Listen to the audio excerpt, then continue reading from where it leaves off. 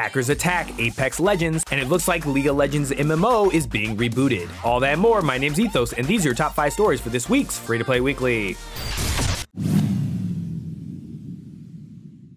Coming at number 5, the 8v8 squad mode in Halo Infinite is getting some new yet familiar maps added to its rotation.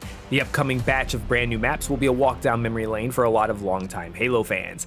Predation is being added to Slayer, King of the Hill, and Land Grab game modes, and first appeared in Halo 4's Castle map pack. Refuge is a versatile map which will host Slayer, King of the Hill, and one flag Capture the Flag.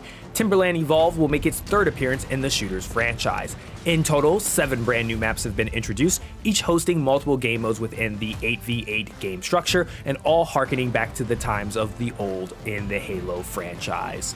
Moving into story number 4, we have some interesting changes coming to Overwatch 2 that are going to actually benefit players. It looks like this week there was a brand new developer update video where Blizzard announced changes to both hero releases as well as how mythic skins are unlocked in the shooter. This video also covered things like brand new maps and map reworks, but that stuff is still in the works.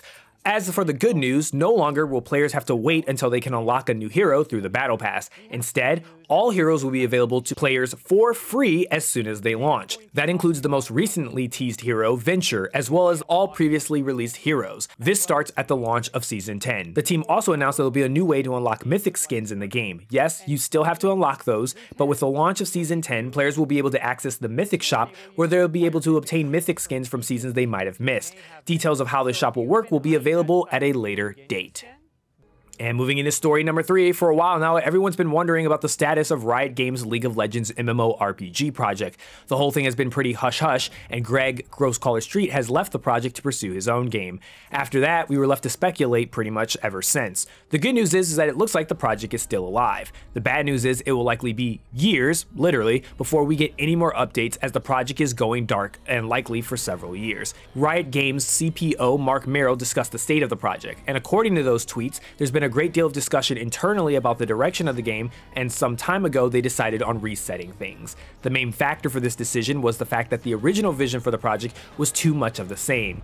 As he puts it, they didn't believe we'd want an MMO that we've been playing before with just a Runeterra coat of paint. Rather, they want to make something that truly feels like a significant evolution of the genre. This change in direction isn't a new thing that's just started happening. They started working on it over the past year, and they already built the game's foundation.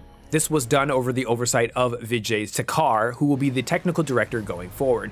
In addition, Merrill announces in the thread that Fabrice Condominas, who worked on projects at Riot as well as BioWare and EA, will become the game's executive producer, filling Greg Street's former role. And coming at story number 2, it looks like Steam Family Sharing and Steam Family View are being combined into a brand new feature called Steam Families, and with it comes brand new features that will help players manage their child's playtime. Gamers can add up to 5 family members and manage them through the Steam client, mobile device, and web browser. Once a Steam family is created, each member gains access to family sharing, parental controls, and child purchase requests. Family sharing allows members of your family to play games, but you can only play the same game at the same time if you have multiple copies of the said game. You can also play games in your library and have someone you are sharing playing a different game in your library at the same time.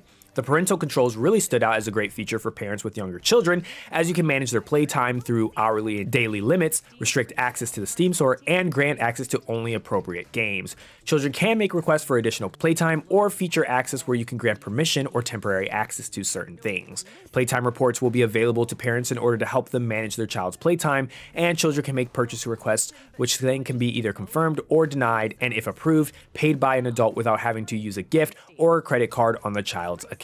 The Steam site will give you all the details on how to opt into the beta for Steam Families. And moving to number 1, your biggest story this week. It's not unusual to hear of attacks on big gaming events, generally in the form of DDoSes, but this might be the first time hackers have brought an esports event to a halt by giving competitors cheats in the middle of matches. And no, we're not talking about hackers giving players cheats they wanted. Instead, this was hackers forcing cheats onto pro players. On March the 17th, Apex Legends Esports announced via Twitter that they would be postponing the shooter's North American finals due to the competitive integrity of the series being compromised. The account hasn't been expanded on yet, but did state that more information would be coming available soon. As competitors were streaming their matches, spectators were able to see in real time players realizing that their games were being hacked in real time and that they suddenly had wall hacks in their games and they weren't able to shoot because the anti-cheat suddenly discovered the aimbot on the system. As Polygon pointed out in the report, one player, Ginberton, had his chat displayed on stream. The chat read, "Apex Hacking Global Series by Destroyer 2009 and random." I'm getting hacked! But I know, sure. Can you play the game? Bro, I'm getting hacked! I know, but can you play? Can you play? Yeah, but it's cheating! The fuck? I know, sure. I know. And what? Like what? No, but is it fucking up your game? Yes, I can see everyone! Like, You need to leave, you need to leave, you need to leave. I didn't leave the game, right? Yeah, I'm leaving. Like, what the f- Admins now. Nick, admins now. Nick, admins But, now. I left. Like, Admins now. Restart your game, rejoin. Oh no, you left the match. Did you close your game, leave the match?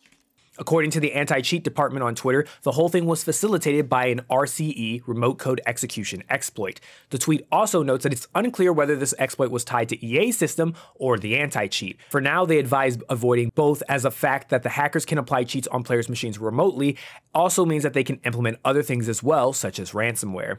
The providers of the anti-cheat software, Easy Anti-Cheat, tweeted for the first time since May of 2019 in response to the RCE issues, saying that they have investigated recent supports and they are confident that there is no RCE vulnerability within EAC that's being exploited. They also add that they will work with their partners for any additional support needed. And that moves us to the question of the week. With news of Riot's League of Legends MMORPG being rebooted, let me know in the comment section below, what do you think they have to do in order for the genre to really feel innovative and new for you? Let me know your thoughts in the comments below. And these are top 5 stories for this week's Free to Play Weekly. Don't forget to check out MMOBomb.com for giveaways and the latest news. My name's Ethos, and I'll catch you guys later. Peace out, everyone.